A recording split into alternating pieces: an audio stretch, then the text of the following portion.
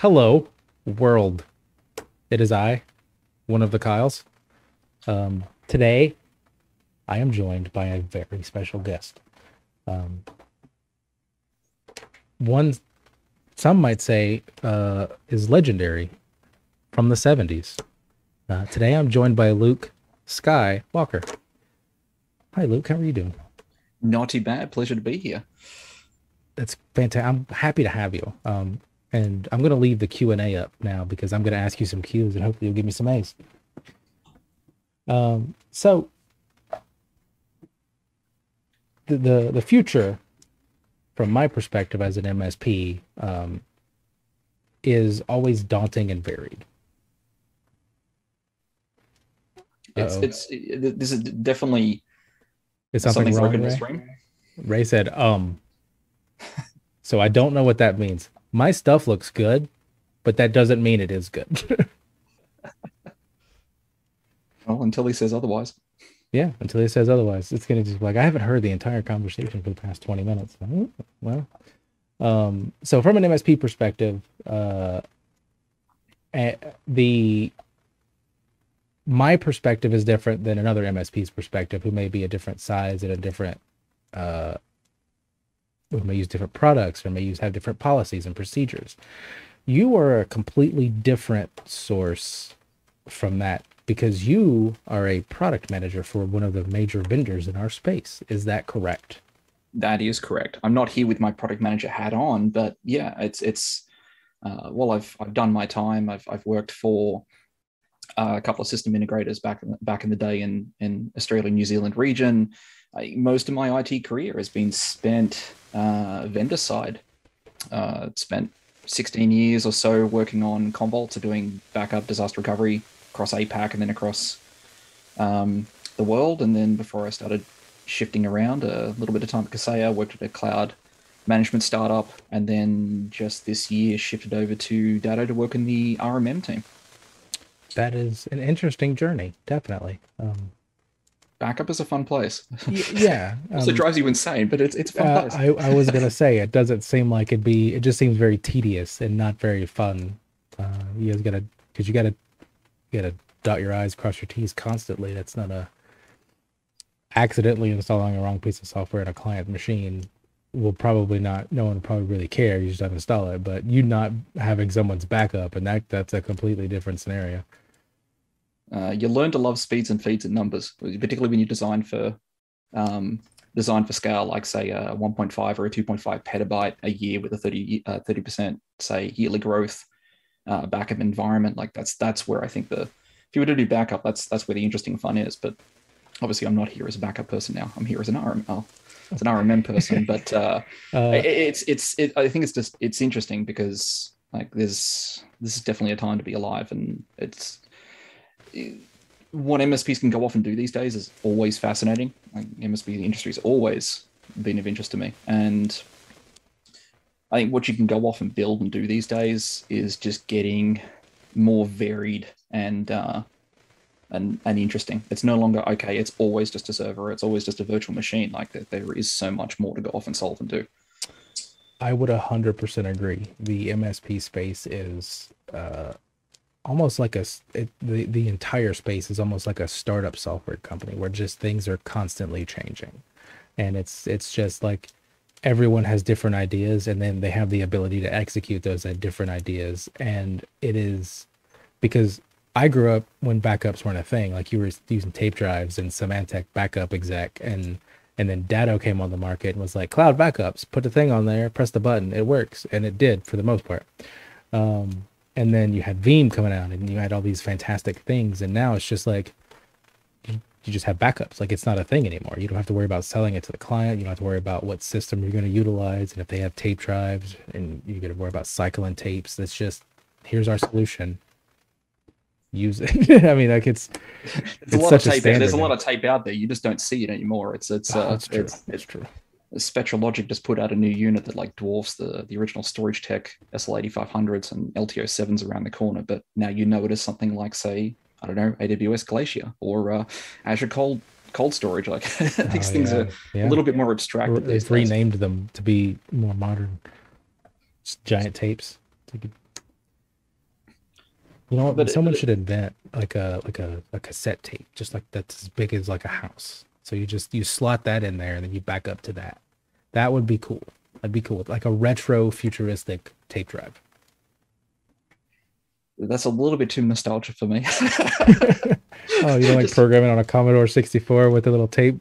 That's that. Just I was just like at some point somebody's going to say bring back a jazz drive or bring back a zip disk, and I'm like no. oh, zip disks, zip disks. The man, we had one at my old company, and I remember seeing it going, zip disk. I've never used one, but I know what it is. Because they were just in and then immediately out. It's a great bit of technology. I love older technology. It's just fascinating watching, looking at how Commodore came up and how Atari did and beginnings of the PC and IBM and stuff like that. So it's always a fun history lesson to do. But unfortunately, we're not here to talk about retro tech as much as I would Nope. love to just dive deep into retro tech. And I'm sure some people would actually pay to watch that.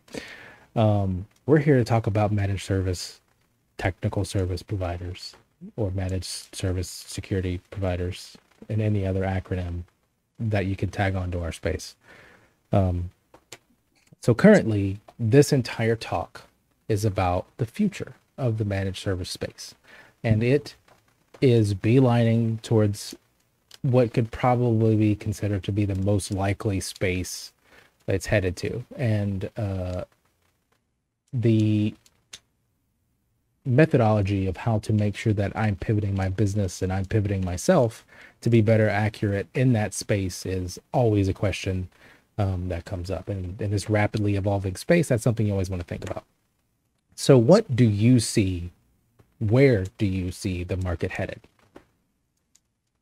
So that gets really kind of interesting because we know the technology is not standing still. You can look back over the course of services gone by. Say the hosted exchange business of the 2000s, particularly through the Europe region. Rack space. But not just Rackspace, like you had tens or hundreds of MSPs spread across EMEA, and they were all doing hosted exchange because EMEA is an interesting market. Like French companies only want to do business with French MSPs, and same in Germany, and the same in the Nordics and the Benelux region, and then UK and I. And so these regions that was simply just taking an existing technology and offering it as a platform, was good business. But then the technology moved, the offerings moved, and so it's like we've always been in this constant shift of always searching for the next higher value thing to do.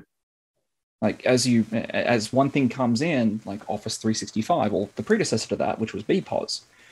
BPOS and Office 365 solved a lot of problems, but they also then created new problems to go off and chase. And I think one of the most interesting things that this chase towards not just Office 365, M365, and SaaS has been user experience management is something that was at the edge, and I think it's actually starting to appear a little bit more now. I mean, when you think about it, like who hasn't had a client ask, "What have you done for me lately?" And this was a lot easier when it was just about the endpoint. But it turns out that's a little bit of a coincidence. Because when you delivered a really, really good desktop laptop experience, all the benefit was because the workload, like the application, the data, everything was on that machine or it's within that small office. When you did a really good job with that hardware and you did a really good job with that network and the power, then you'd have a really fantastic user experience. And, what have you done for me lately? Well, you made my QuickBooks, you made my MYOB, you made my AutoCAD sing. Like, you're doing the great job. But, of course, the workload's fragmented. Shared Word docs sitting in SharePoint on a commodity internet link through a thick client or web browser between three people. We still need to ensure that a well-running machine is accessible and there, but it's not what constitutes a good user experience anymore. So you feel that the market's moving towards less of an endpoint focus and more on a business focus. So how do I solve your QuickBooks issue from migrating data, or to automate this process via the tools that like Microsoft have with the Power Framework and stuff like that? So you feel it's moving more towards the setup and maintenance of those tasks versus installing Windows updates and Windows patches? It's always been about the business process. It's just happened to be that to make that business process or to make that business value come to reality, it's been as easy as make the desktop sing. But as a lot of these things are no longer, I mean, you pick up a machine and your user remembers the application in a tab in Chrome. They don't know that much about the desktop. Like the value, the intrinsic value that desktop and everything else underneath it delivers is very invisible. So they don't care about it until it breaks. And it's kind of interesting. Like I remember hearing some commentary that like Microsoft 365 had a bad day, and the client called the MSP and said, "Hey, you know what's going on with Microsoft 365? We know it's not your fault. Like you're not Microsoft. We just want to know that it's is there a problem on the M365 side so they could adjust their expectation." So it's interesting that what it takes to sort of deliver that is getting kind of interesting, because initially back in the day before M365 really took off, you saw that there used to be a lot of MSPs, particularly in say ANZ area, because internet connectivity is a huge problem down there. It still is to an extent this day. They would fight the SaaS delivery model not because it wasn't delivering the same good product, but because, hey, we can't control the experience, we can't control latency, we can't control performance. Like, how do we make sure that the user's always going to have a good time? Mm-hmm. And obviously that didn't work out. But we can see other areas of the tech space where really good work's being done to better understand this. So let me paint an interesting picture. Like you look at, say, Ubiquiti gear lately. One of the things they really did that was really kind of fascinating in the V5 interface was they started rating, I don't know if they did it in the prior one, so you'll have to excuse me. My experience with them has been V5 forward. They started to score satisfaction per device. They do some basic rudimentary work, like measuring acknowledgement packets, flying back and forth between a wireless client and between the access point, and then going out the door through the USG to the internet. But they're able to start quantifying and saying, hey, you've got this one laptop that you probably know belongs to your CIO in the corner of the office, and he's not having a good time. Like, he's got maybe a 60% satisfaction score, which means 40% of his packets are being dropped. So you probably want to go and sort that out. And that kind of stuff is interesting. I don't think it goes far enough, but I think a few more enterprising MSPs are starting to cotton onto the idea that it's time to start. The SLA in itself is not enough. If they want to be seen as delivering superior value, they need to actually start scoring the experience itself. One term I've heard from around is the concept of an XLA, so a user experience level agreement, where they're starting to effectively quantify the experience individual users are having, and then looking at that in terms of availability and other correlated statistics to then say, did we actually make sure that a good service was delivered to the best of our ability? Don't just make sure that we responded to tickets in a good time, but can they access their apps on time? Can they do other things? And that's an interesting thought process, because SLA's been about constantly. It's like, how quick did we get to the ticket? How quick did we resolve it? In very few cases. But some people support how long it's going to take to resolve an issue, which more power to you.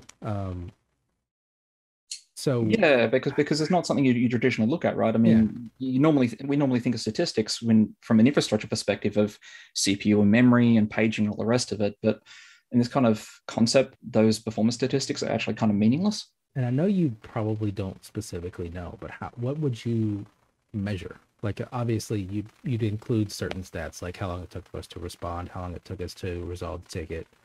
But what other statistics and measurements would you use or have you heard of using to measure that XLA? The most common ones I've seen are some of the most obvious ones. So NPS. I hate NPS. Yeah. I mean, NPS is the problem is that NPS can be overused. NPS is your net promoter score, which is simply how much do you like us, or would you recommend us 0 to 10, which is it's meant to be a lagging indicator to tell you whether you should investigate closer or not. There are some experiments being done out there to look at combining and then adding weighted scores to MPS and then other key metrics across the service desk.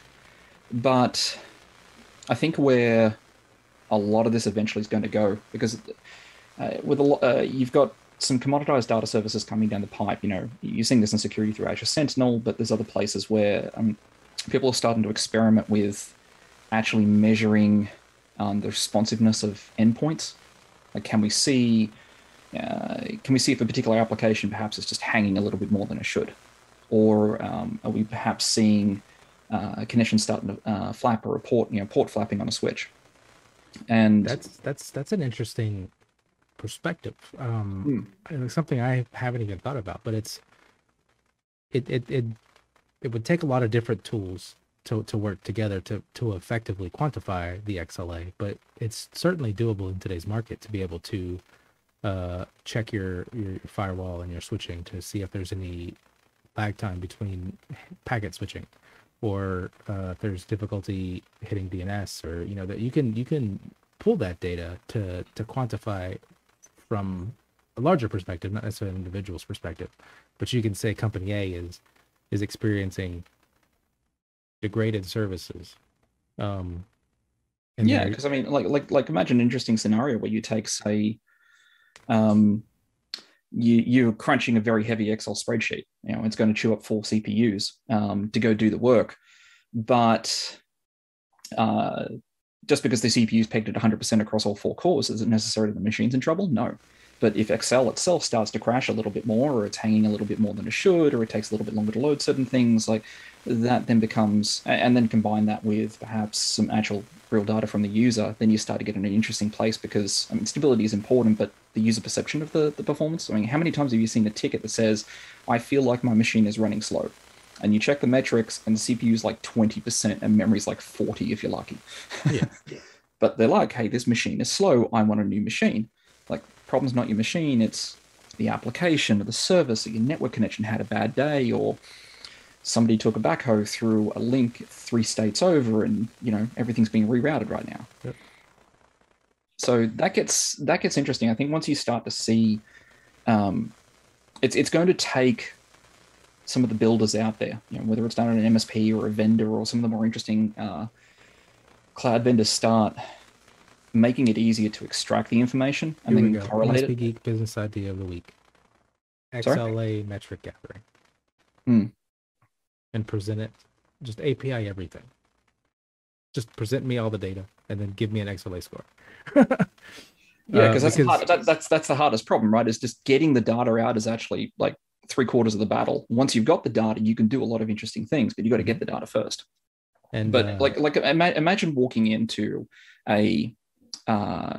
you walk into the QBR with your client, and you can turn around and put a heat map on the wall and say, hey, look, we're making sure that all of your divisions, all of your teams are running great, but we're noticing that you've got a couple of key problems with this one subsidiary, or this is one office out of here, and 2 out of 3 times they've got a huge amount of problems.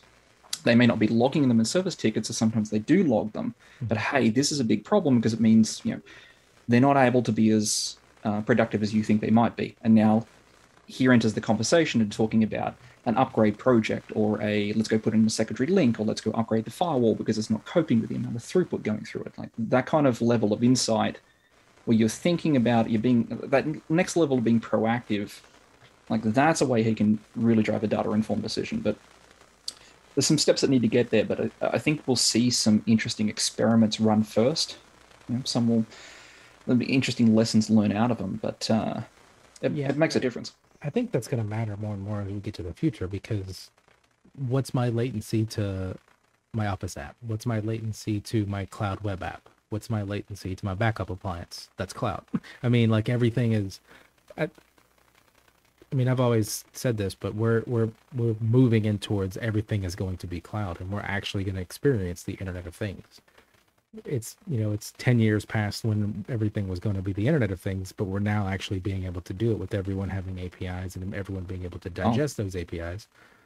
And we're going back to the 90s, where you basically rented machine time from someone else, and it's just a little bit more easier to access and do because they have a lot more machines than they did back then. It'll probably actually get more complicated than that. I mean, there's advances in edge computing, which mean that you're going to be able to offload some functions to a piece of compute in a cell tower.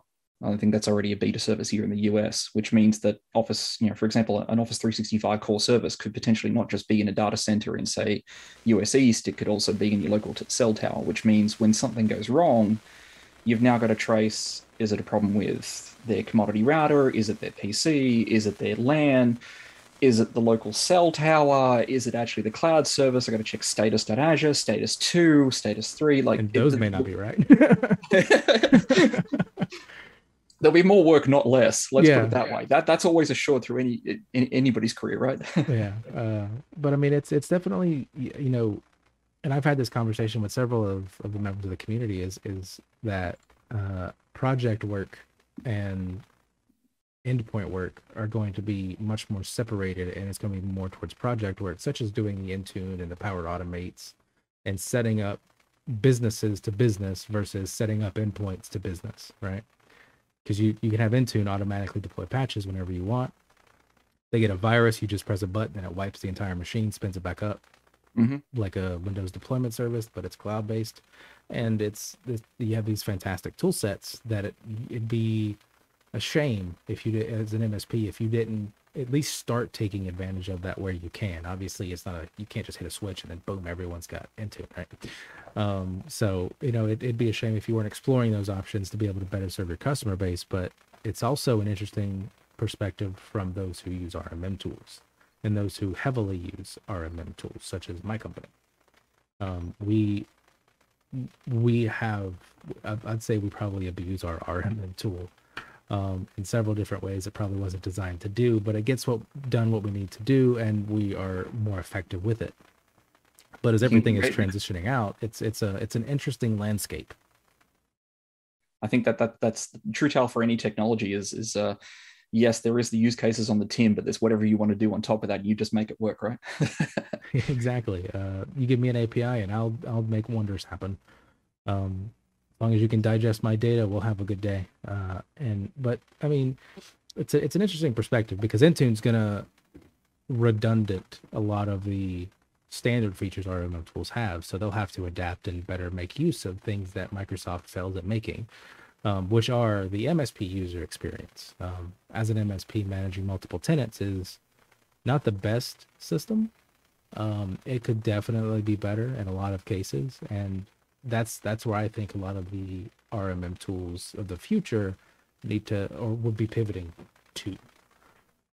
Yeah, it's like a natural evolution when you think about it. Like you turn back and you look at technologies that used to be discrete, like dedicated snapshot management technologies, whereas now VSS is built into every Windows machine. You've got similar technologies across LVM2, ZFS, everything else. But it used to be like one piece of tech, you'd pay 50, 60 grand for a license to go solve that one discrete niche problem. The same for file archiving, because SAS storage used to be, like a SCSI 9 gig disk used to be super expensive. So you'd want to spool that stuff off into lower grade. Well, now that's just built in and free. I think Intune's simply just doing, it's a different perspective on what they're trying to solve. But I think there's just the next evolution forward. Like the next problem to solve is a little bit over to the right. And so it's incumbent on, it's not just RMM, I think it's like, this goes for any vendor space. Don't build me a better tool, go build me something that solves this high value problem. This is now solved, and this is standard, and this is commodity. Go shift over and fix this next like thing. Windows Defender and AV companies. Like that's a major concern for AV companies, because Windows Defender is a pretty good AV, and it's there. It's included in my Microsoft license that I hopefully paid for. And it's an interesting, like, I think that's why I think the market is moving more towards EDR agents and breach detection after the fact, and remediation, and not necessarily, behavioral detection, and not necessarily MD5 detection, like mapping. Well, it's like an extension of the old mantra, your mess for less. Like, we'll manage this problem for you because we're experts at it. NDR is to solving the next problem after a virus is detected. And so you look at a lot of these solutions are just solving that next problem forward. And MSPs are always at that forefront of like, okay, what's the next problem that can be solved that's not quite perfect, or it's high touch, or it requires human intellect or a human decision to be made. Like that space is always shifting, but that's where the MSPs will always have an edge over even a Microsoft Azure or a AWS. That's certainly for sure. Yeah, as Nightwolf clearly pointed out, it's Windows Defender is useful if it has internet access. It can be fairly useless without cloud detection, which I would argue any AV is fairly useless just in general. This day and age, and most of them have a cloud access requirements. Like Webroot's mostly cloud, so I mean, at this point, it'd be debating slight semantics, and mine's free, and I don't have to pay for the other one. Like that's at the end of the day, the most important key feature is you're giving me the same thing I'm paying for. Why would I pay for it, right? Yeah. And if as a client I'm making use of the business premium license, which gets into why wouldn't I take advantage of it? Yeah, exactly. And I wasn't sure if you went muted for a second. The screen just went blank for a moment. No, my dogs are going crazy because they heard something, and I don't know if you can hear it. I don't know if the stream can hear it, but if there is, welcome dogs to the stream. They're not coming on camera though. I'm not doing that unless you gift sub like 50 subs, then I'll do it. There's the hook. Yeah, that's how we get money in MSPGeek. But user experience is super important.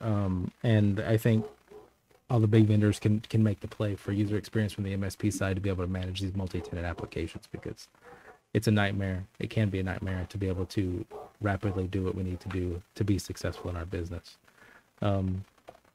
So that brings up the other crux of the matter of the rapidly changing managed services spaces, what we would consider non-traditional services.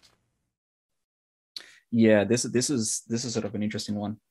Just to paint the stage, I mean, I guess a traditional service now would be your desktop support, virtualization, hardware, but increasingly starting to see new entrants into the space where the differentiator is not how they can deliver better desktop support. They're offering something else. In some cases, it can be, hey, we're a small nano-sized MSP. We're doing some business consultation, and we just happen to need to pick up desktop support on the side. In other cases, it's large organizations who have figured out that there's an interesting play for them. Like, for example, I don't think many people know, but Ricoh, the printer manufacturer, is actually a sizable MSP. Like they're going out there selling printer services first, but then there's desktop support tacked on the back of that.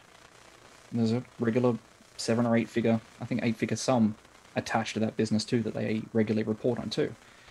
And I think this is where it gets really kind of interesting, because whether it's business consultancy, automation, maybe it's DevOps or a software consult, it's not unheard of now to talk to an MSP and they say, oh yeah, we happen to have like a software development group in the MSP, or we've got a DevOps group, or we happen to do like XYZ. And this one, I kind of feel like is a little bit misunderstood, like for the opportunity it potentially is. A lot of the struggle in going and delivering new services has been the time and expertise and the tooling and the upfront investment to go build a new division to go chase these things. But there's new tools coming down the pipe, like, for example, Power Automate. You've got access to it in M365, I believe. And it's one of those tools that, being a low-code, not no-code, but low-code, you can actually start automating things, not just in-house, but I've actually started to see business practices being spun up. Like, okay, we'll not just consult and see what's going on with the technology side of the house, but we can actually start to give you an unfair advantage across your competition, Mr. Client, by automating a lot of your business process. And so these could potentially open up like an interesting new wave of services that haven't just not been considered because like, oh, that's not a standard, that's not for a standard MSP, or like that's just not a regular Yeah, service. that's generally dev or DevOps for something that we don't offer as a company. Yeah, but it's rising more. Um, there's like a good example of where the thinking's a little bit skewed is there's a AWS tried to coin the term of a hypercloud MSP a few years back. And the idea was it was an MSP that said we're going to rethink our stack entirely. We're not going to do any infrastructure or virtualization because you should use AWS. Of course, AWS inventing the term. And the primary services that these MSPs were offering was actually high level technology consult. We'll come and actually do architecture. We'll also happen to do all the regular things that a normal MSP would do. And some of these are interesting and very successful. But obviously, that works if you're at a certain scale or you've brought in some of that existing expertise. I think what's probably going to be more interesting is the stuff is a little bit more accessible to even like a one-man band, which is Power Scary. Automate. Sorry? It's scary. It is a little scary. Like you look at things like UiPath and how quickly that stuff can just quickly eliminate a whole bunch of common tasks and get them done really, really quickly. But being able to like add that as an additional item to your services is it could be actually quite lucrative. I would concur with that. I mean, because you hear those stories all the time on like Reddit or Imgur or wherever you decide to digest your fun stuff. Is like I went in and I had a client who their secretary was spending 4 hours building this Excel spreadsheet. I wrote a macro in 10 minutes, and now that secretary's out of job. And it's just like that's happening on a much bigger scale now, and it's much easier. You don't have to know how to write a macro in Excel to do that, or just use Excel. But for example, in my company, we built a proof of concept fax service in Power Automate Flow, with low code. Like it looks hideous from the flow standpoint, but it works. But I think now's a time where it was hard to sort of justify why we jump into this or even potentially think about this as a service. Where say 2-3 years ago pre-pandemic, but now with hiring being one of the hardest things to do, I think it actually becomes a little bit more worthwhile.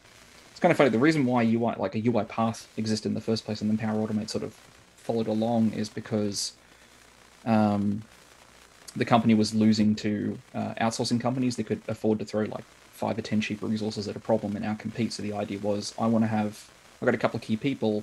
I want them to be able to win a contract or win a job, but I want them to do smarter, higher value things. So UiPath was born, and here's this monstrous robotic automation engine. And I think the same thing is kind of similar here. Like the goal is not to walk into a client and say, I can replace your staff. Like, no, Yeah, that's not great. That's really negative. Don't yep. do that. Nope, horrible. But You solve imagine the me able to problem, say, and the yeah, outcome was that they no longer need that staff. But you didn't present it that way. You should be fine. no, no, no. Instead, the way it does come across is, hey, you've got one person there doing like 4 different jobs because they can't hire a team of like 6 or 8 to support Mm-hmm. them. What if 2/3 of those jobs is just manual labor, which is like pick up this PDF, read a field here, put it into a form over there. Why can't that be automated so they can go spend more time with their clients or more time making important decisions where they should be? Like free up their mental load, free up their day load, and give themselves an advantage. Like the amount of manual paperwork that still gets done in the United States is rather scary. And Scares me. I so, mean, it's downright insulting at this point. I mean, there's some Mm. industries that's a little bit harder to get out of, like say insurance, I suppose, or government. Those But should be the easy ones. Everything's all digital now. Digital contracts, digital policy procedures. Come on, get with it. legislation, you got to change the legislation first. I mean, the Constitution was written on paper. We're beyond that now. Just get a Sharpie and a whiteboard. We'll erase it later. Someone's going to probably amend it at some point. So Probably. But until then, we've still got paper e-fax, and the fact that e-fax exists actually scares me. I mean, But we still do like faxing, and 'cause my wife's a nurse, and faxing is still predominantly in the healthcare sector. Now that is scary. just a little bit, but maybe it'll change one day. One day. I mean, healthcare eventually got into public cloud. Maybe eFax dying and fax dying entirely will be the next step forward. Give it time. I would put money on it being around when we're driving space cars and heading to Mars. Did you fax me that sheet yet? Then it just prints that on their car. That's what I'm waiting to happen, because it'll never die. It's one of the technologies that'll never die. That's it. We're in the Jetsons era. Okay. Exactly. But it's one of those things where you can look tech. The way that you can choose to look at this is tech that was normally only available to enterprise size companies, and UiPath, and more importantly, Power Automate, and then Zapier, which effectively is if this then that, made super easy and accessible for business. That's now within your grasp for a very cheap price, and be able to look and say, okay, let me go automate a bunch of things. Power Automate combined with Teams means I can help you reorganize your business, make you 3 times faster. That kind of ability to do that and say, oh, and then by the way, I'll keep all your desktops secure, clean, consistent, always up and running, and I'll help you optimize your bill with Microsoft. Like, hang on, that's now a package. That's a package deal. You just walked in, you're a little bit more sticky because you're not just giving them the tech, you're actually involved in their business process. And as their business grows, hey, we need you to come back and tweak the business process. Like, you can see some interesting potential parallels there, but it's going to take a different dimension of thinking because it's now people consultation. It's less tech. Yes, Ray, you will have to fax proof of your insurance for your space car.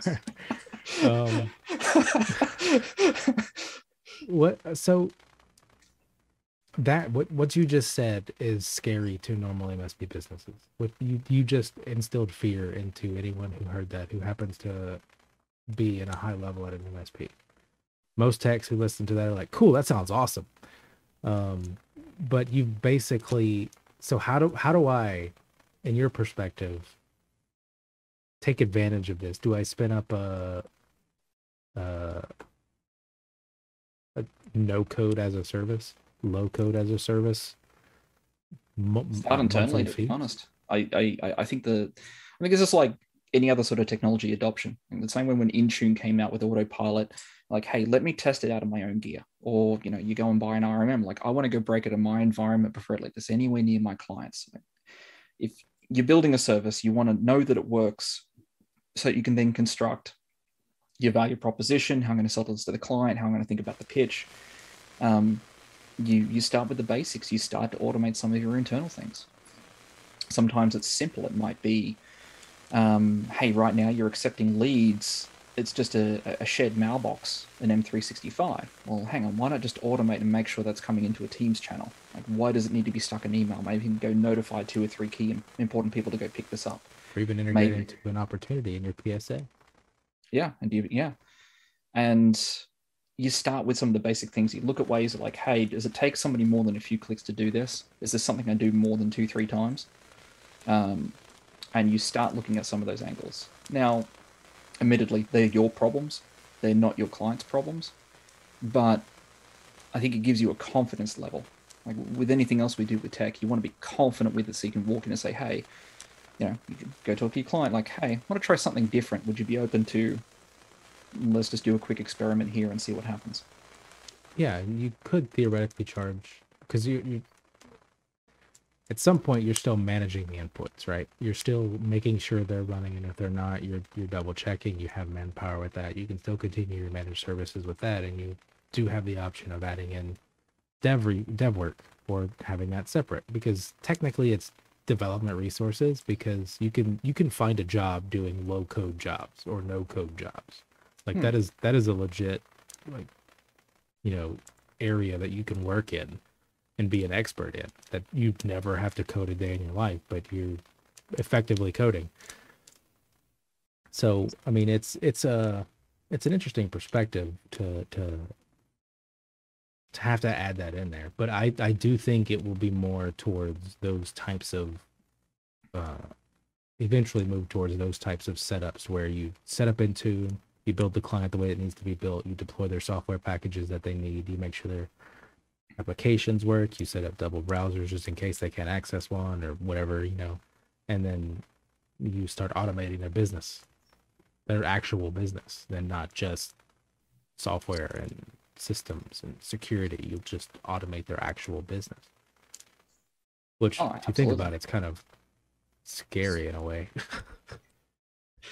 I mean, the whole point is meant to be that you automate yourself out of the current job so you can go solve the next job and keep moving forward instead of doing the same thing over and over. So, in a way, it can be with the right mindset around it, and I think also the right lens as to what are the right problems to solve, or at least just if you're not sure, at least having a good way to experiment and learn quickly, because your regions may be different, your clients may be different, what they do may be different to the next MSP and the next MSP. So you need to be able to, if there was a one size fits all tool, Microsoft would have already built it. And they didn't.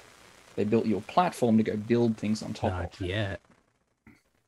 I think even then they would still struggle because it's still a heavy touch problem because you're dealing with every individual business, you're dealing with how they want to do things, or even if you have a standardized method, because say you do nothing but say dental practices or warehouses or something, that's not something that's in the aggregate large enough for Microsoft to go tackle and justify investment in.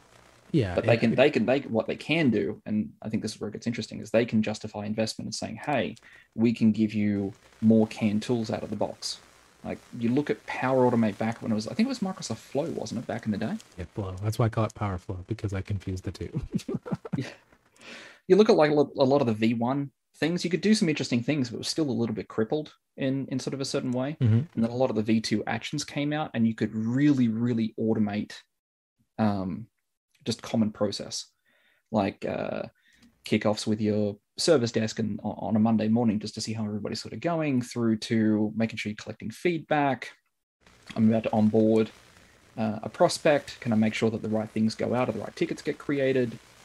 Or, things where systems don't normally talk to each other. I mean, it's come a long way because they keep releasing new canned Lego blocks for you to play with and to plug in. I think as those Lego blocks continue to come down the pipe, as new services come out from Azure or from other vendors, like that just gives you the next level. Oh, here's a business problem I'd like to go off and solve. Yeah, and honestly, at the end of the day, regardless of how great your automation and your coding skills are, it's gonna break, and someone's gonna have to troubleshoot that. So, that's if you're not managing your client's automation like that, and there is a way to, you'll have to fix something that's not working properly. Or it becomes a Kelvin service. Yeah, or it becomes a Kelvin service, or it's Kelvin's probably just automation DNS shop. related. It's always DNS until it's not DNS. True. But let's talk about vendor management. Let's move this into, because technically you are a vendor. I am a vendor. Um, Um, this is an interesting topic for me. Not because of that I work for a vendor, but I guess because I guess I see some of the relationships that sort of occur out there. There's an interesting difference when I talk to MSPs that are pulling say 5, 6, 7 figures versus the ones that are pulling say 8 or 9. There's a very boo vendors. Thanks, Ray. says the vendor. I keep forgetting that. Yeah. He's technically also a vendor. Are you booing yourself? We're not quite sure. Cyclical. It'll come back. Yeah, it's interesting because MSPs spend a lot of time vetting out, like, I need an RMM, I need a PSA, or I need like a piece of storage, and so a lot of work goes into doing the initial work, and then the relationship sort of just stops. It's like, okay, I'm paying the bill, I've got a feature, I've got a bug that needs to there you go, I got a feature, a bug that needs to be solved, but like there's no additional sort of work done beyond that. And something that I find interesting that occurs a little bit more upstream is when you look back at, like we were just talking about with non-traditional services, or like looking at different ways to, show me what you've done for me lately. Oh, we can definitely show you that in exquisite detail. Some of these larger vendors are starting to, these MSPs are starting to ask these vendors different questions. They're no longer walking in and saying, hey, we're interested in feature XYZ. Or, you know, when are you going to give me this specific feature? I mean, they still sometimes ask, but it's more, we want to know what problems you're solving in the next 2-3 years. Because we ourselves want to go off and solve this in our space. We want to know what can help us assemble that solution or assemble that service or solution service together very quickly. Or do we need to go do something ourselves and say Power Automate, or perhaps just hire a couple of developers for a short period of time before we then say, okay, time to go to V2 of the service. Now we'll plug in with this existing sort of platform over here. And so, you know, seeing the relationship as not just a way to manage like what you have today and the existing clientele that use that, but leveraging the relationship with the vendor to like inform and figure out your own vision strategy is very undercapitalized. And it's a little, it seems like a little misunderstood in some ways. I can see that. I have interacted with a number of vendors in the community and elsewhere, from several different perspectives, from as an admin of MSPGeek to as a potential user of their service. And I find the smaller vendors, the ones that are, you know, I guess it's generally they're more agile, are much more open to our needs as a business and our potential problem solvers than some of the bigger vendors. I'm not saying they don't listen, right? Because they obviously are listening. Now, it may not have as much weight as being one of a million versus one of 1,000. But I have had those really good conversations to say, look, you release this tool, it's great, but unfortunately none of it's automated. I have X number of things I've got to go do. There's no way I can sit and do this. There's no way I can sit and adjust these manually, and make sure that because the tool looks great, looks fantastic. I'd love to use it, but I can't because I don't have time. And they, you know, the feedback was taken back. It was, you know, listened. It was like, you know, we understand that this is our initial setup. This is where we need to start from so that we can gather metrics. And I was like, yeah, that makes sense. I completely understand. I may use it for 1 or 2 to verify and help give you some more information back. Like, it became a dialogue of how to better solve the problem they're trying to solve and to help me solve my problems. Then here's this thing. This is how it is. Peace. Yeah, and because it's I think also too, like the larger sort of the company, the more incumbent upon technology vendor or an MSP or an SI, or even even to be frankly honest, even the GSIs out there. It's kind of very underrated and also very time expensive. You have to build like a lot of interesting relationships to sort of figure out where a particular vendor may or may not be going, in order to then be able to develop a better sense for, is this given product portfolio product going to solve these problems for me? But it's the kind of thing that can sort of help in a huge way. Like if you're aligned with, say, NetApp and Nimble over at HPE, you definitely want to make sure you're friends with, say, the product, the program manager, probably one of their top super SEs, so that you can figure out, okay, there's interesting things that I think will affect my roadmap for my own services in, say, year 2, 3, 4 from now. But at the same time, too, like I saw Ray's point, and it's a very important point he's made, which is some of the vendors won't share meaningful data that's necessary to sort of do that planning. I think that's where it's completely fair to just push back and say, hey, I'm actually trying to plan my services this far out. This is why I'm asking. I'm not asking you because I want shiny feature X. It's like I need to plan out the next evolution of the services coming forward. Like, give me more detail, give me more insight, and just force that evolution in the space. Because I get it both from my side working vendor, but also having worked briefly out at MSP. You've got to have two minds about how you solve these things. One is, how do I solve the immediate problem now? I've got a client or a proposal I want to land, or an existing client that needs to fix this problem, and need to figure out how to cobble something together on what I have right now, assemble a solution, and then ship it, and then maintain it, versus something that I can then get off the shelf a little bit later, and then I can reclaim all the technical debt spent, on maintaining the existing solution and go reclaim it on the next thing. You're kind of like constantly leapfrogging forward your own work to get to like the next valuable thing. Yeah. So from a vendor perspective, how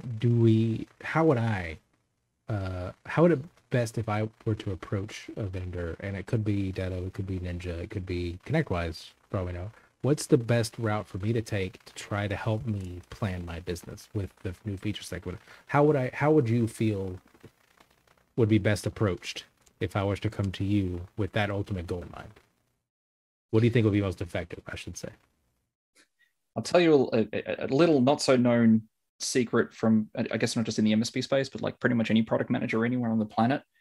They always fear that they never get enough time with MSPs, with partners, with clients. So just saying, hey, I want to have a very specific conversation because I want to have a very specific conversation about like where things are going, whether from like technology perspective, product roadmap perspective, because I'm trying to plan these services out. Here's what I offer today. I'm thinking about where are you guys going, what outcomes. Don't care about your features. I care about what problems you're going to solve because I want to see, can I monetize this? Can I wrap a service around this? Can I relabel this as my own product to go out there and push? Hey, Ray, what's your roadmap? Vendors do love it when you bash them publicly and then immediately demand things after bashing whoever happens to be the face of the company at that particular time. It's not necessarily bashing it. It's kind of interesting because you're seeing. Well, there is times when they bash. Let's be honest. True. there are times because sometimes it depends because it's very very like if it's a text communication, it's very difficult to understand tonality and the proper conveyance of meaning.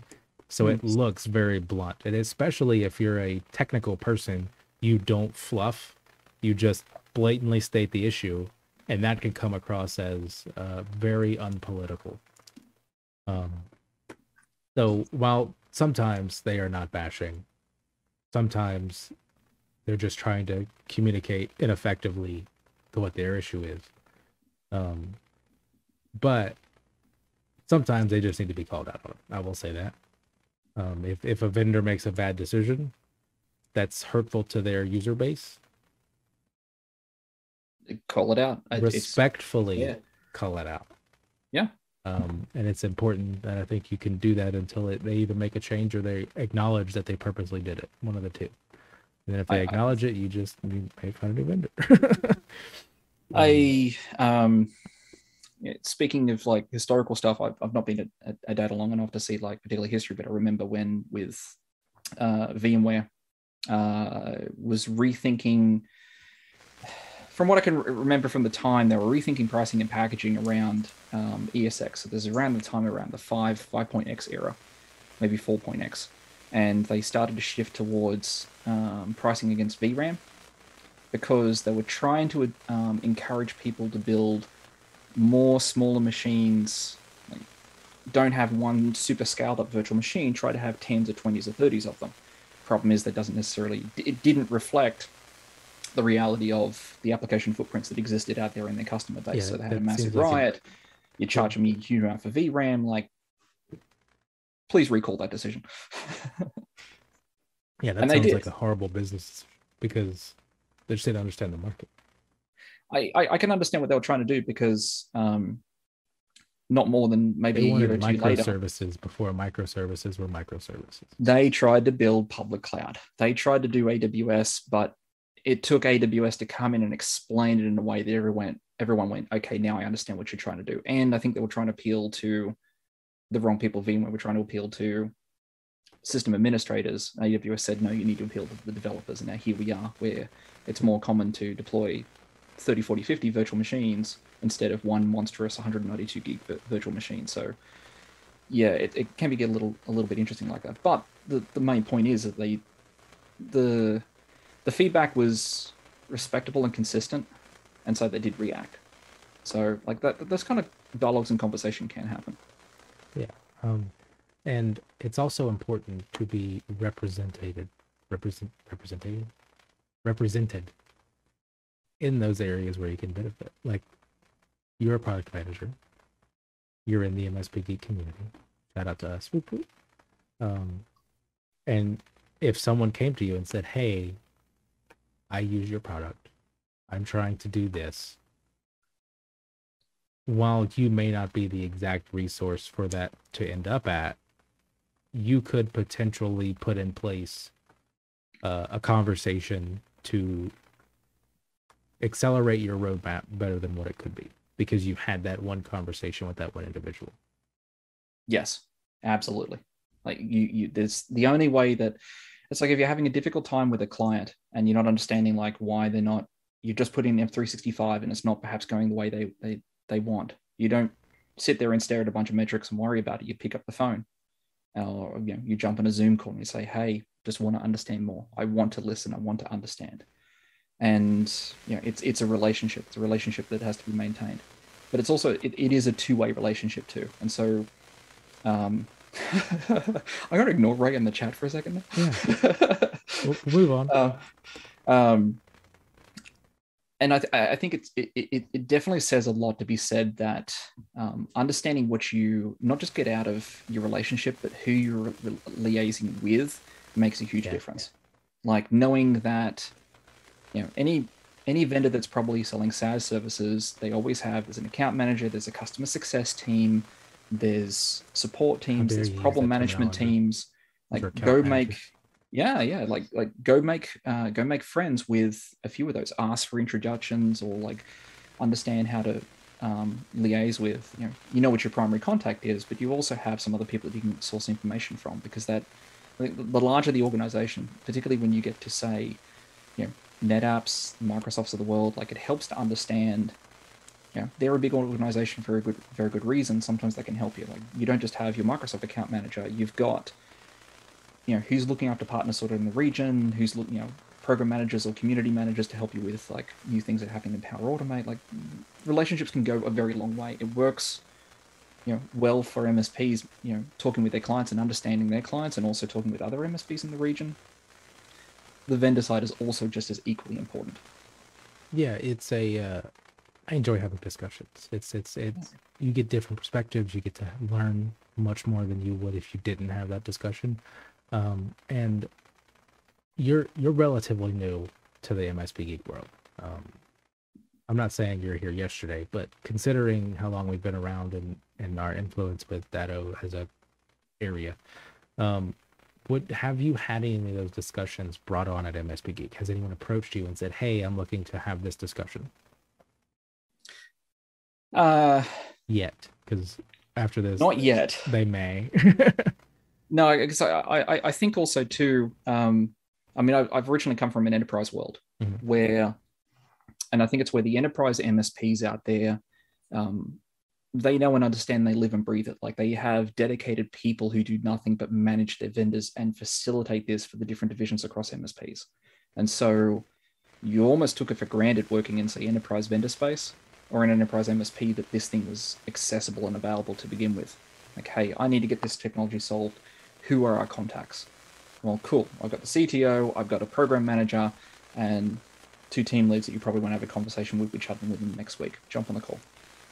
And so when like I jumped to MSPGeek, or some of the experience I've seen at some of the other vendors, that relationship, it's not that it's not accessible, but it's not known that you can actually just pick up and start that conversation. Or you may get a no, but at least they'll say, "Hey, but you should probably have a conversation over here with this person instead." Yeah, because you also want to talk to the correct person. If there's a support issue, talking to a product manager isn't going to do anything. Like you might be able to move that into the proper communication channels, but it's not going, like you're not going to be able to solve their problem, right? But if they were looking at an Intune integration, like you, or Veeam integration or whatever, like that would be a conversation you could either facilitate or help find the right product manager to have that conversation with. Yeah, it's important. I think it's also been a little bit difficult because like a lot of the first initial sort of SaaS applications, there's nobody to contact, so the expectation never took hold. Particularly in the current generation of sort of engineers, there's an expectation that you can't contact anybody at the other end. But that couldn't be further from the truth. There's always somebody who can figure out how to call, and If you don't, that's the time to start mapping out your relationships and actually start figuring out, where do I have my connections? Who do I need to talk to? Do I talk to them regularly? Do I have meaningful conversations, not about like the state of my account or the next license, but like, hey, this is where my business is going. You should probably know because this is helpful. Yeah, and not that I'm advocating completely DMing him with all of your suggestions at all. Please don't do that. It I've noticed recently with the uptake of new smaller vendors that they're hungry for those ideas and those problems to be able to solve for you. And it's harder to see that with bigger organizations because you're clout, you're hidden behind a row of support people and a row of account managers and a row of executives who are like, yeah, we have these great product managers, and why don't you schedule a meeting with a vendor or with a partner? And you're like, what partner do I meet with? And is that partner going to give me the data I need? And it's an interesting perspective to have somewhere like MSPGeek where you could possibly have those conversations, because I know a few have taken place with other vendors. And Yeah, it can be a daunting they're craving thing. it just as much. It's like, occasionally you see somebody, you say, ask. I'll just pick on Kelvin because I can. Yeah. They'll ask Kevin. Kelvin, like, Kevin. Yeah, Kevin. We're calling him Kevin now, are we? Yeah. But they'll ask, like, how do you come up with these ideas for these scripts you're writing or that blog you're going to do? And it's like, because he's listening to what his clients are having problems with, and that then gives him the inspiration to go at the problem. There's a conversation that's been had there, whether directly or indirectly. Go have those conversations, go start those conversations, both with your vendors, but also internally too. Yeah. Just knowing that those problems, like, they give you ideas for, is there a new service we need to go off and investigate? Is there automation we should do? Should we, interesting tech that's coming from Microsoft that we should exploit, or, from Data or anybody else? Like, yeah, conversations are a currency for sure.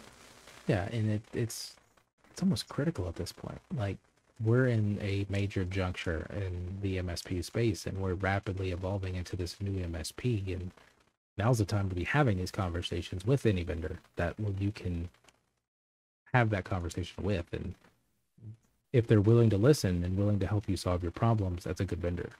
If they're just going to put you in a support ticket and just let you sit in the back burner for weeks, you may want to evaluate who your contacts are at that vendor, or just the vendor themselves. No, absolutely. Absolutely. I believe that's it, right? We don't have any more topics. I mean, we talk about anything, like we got all night. we certainly can. The chat's been a little bit quiet today. It's been an interesting week because we had IT Nation last week. We had a vendor spotlight on Monday. I did my company podcast yesterday, and it's a very slow week. Thanksgiving is next week. You got reInvent and Ignite coming up. Yep. It is going to be a little bit busy. Just a little bit. Like, my calendar is just like, I'm just like, I don't know where I find the time to have all these fun conversations. Why, you don't wait for the Cortana email to come out and tell you how much of your life you're spending in a meeting? Well, it's not Cortana anymore. It's Adam or something. If they changed the name. It'll take a while to erase that name from my mind. Yeah. Also, Halo release. So there's that. That is true. That is true. I forget what they named it, but I haven't gotten an email telling me. Viva? Eva? Is it Eva? VIVA. I sometimes have fun pronouncing things, so. They must have saw that I just ignored them and didn't feed them, because I don't see one recently. I've been on a lot more meetings in the past 2 weeks than I have in a while. Should be getting emailed. Fake Cortana. So I guess we're in the Q&A stage. Any Q's that we can A?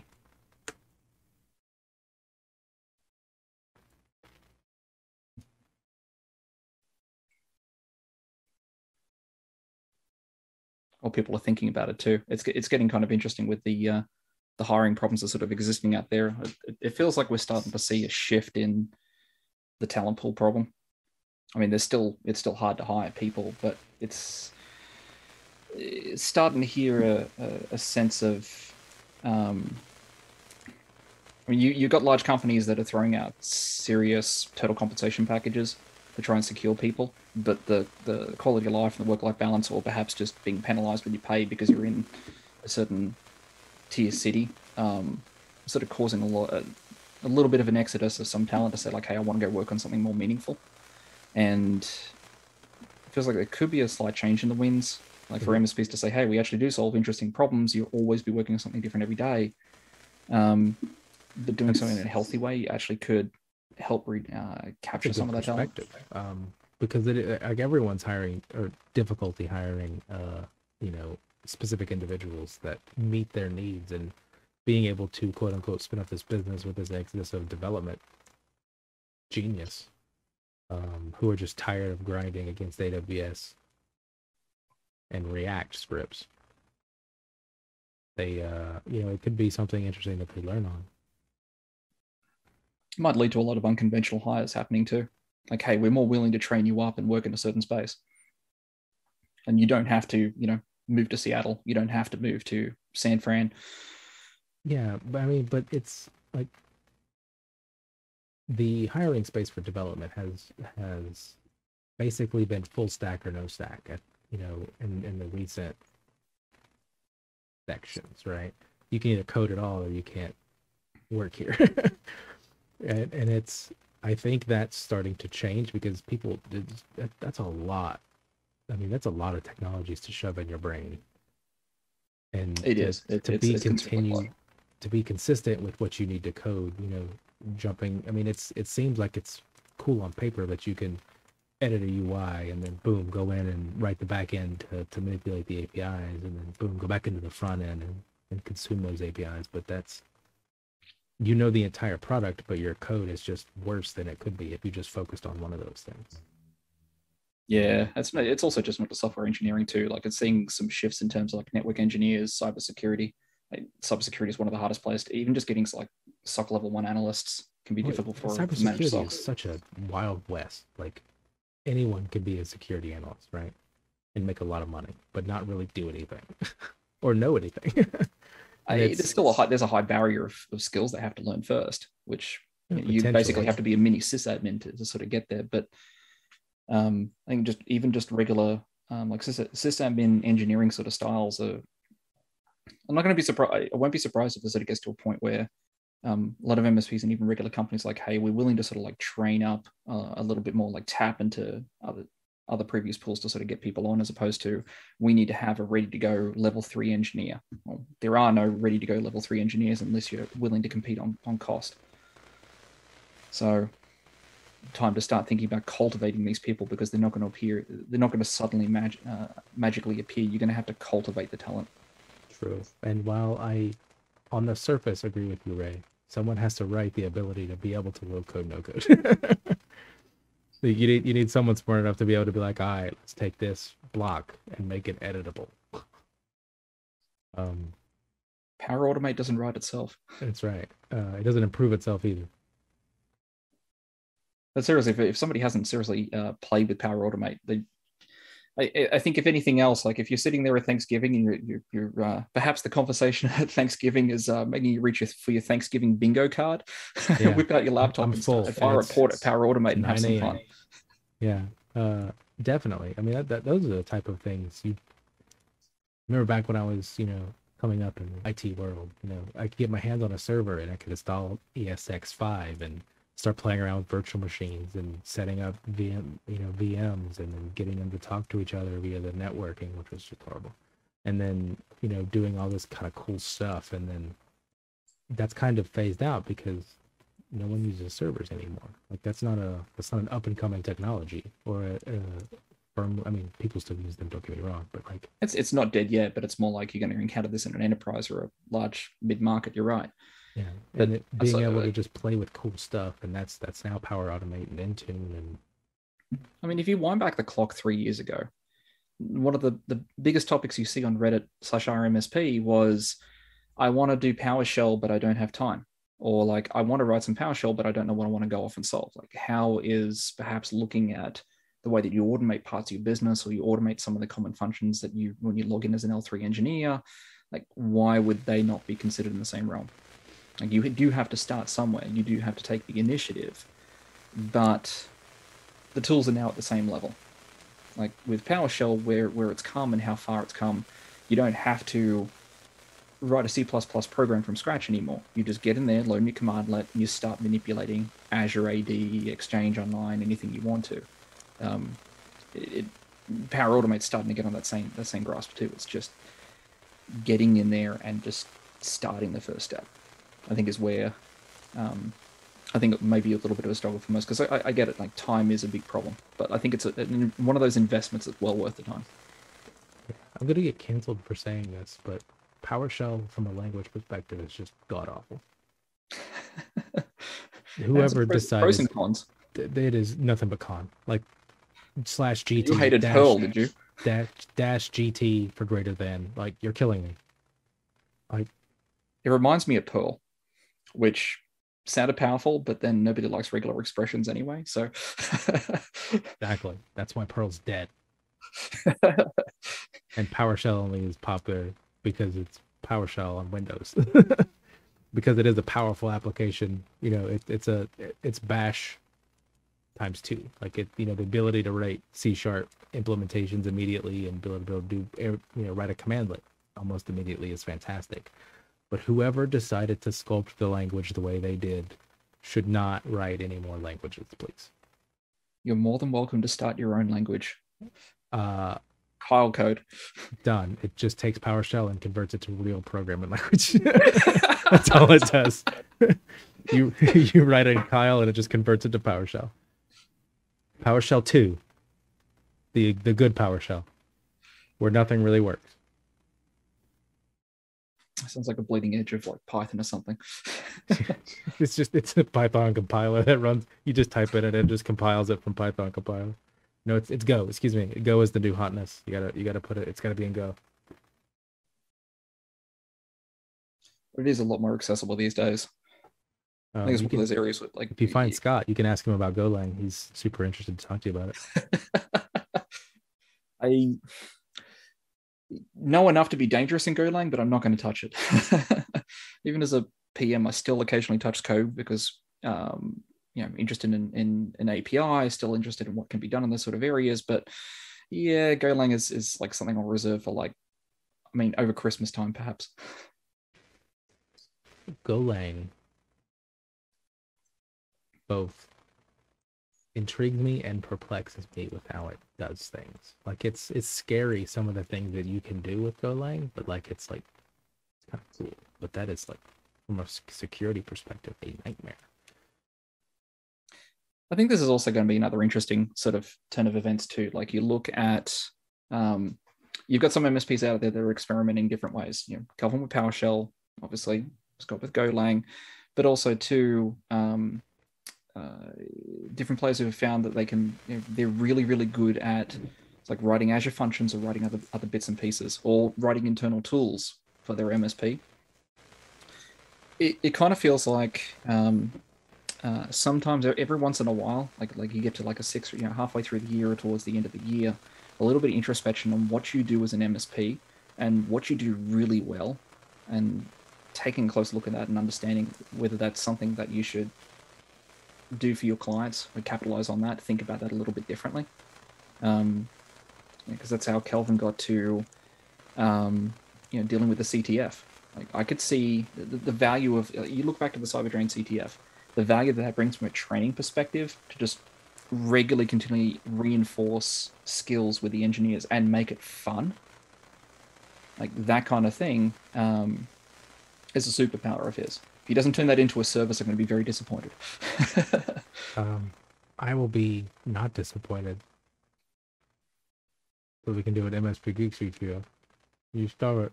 Don't give him ideas.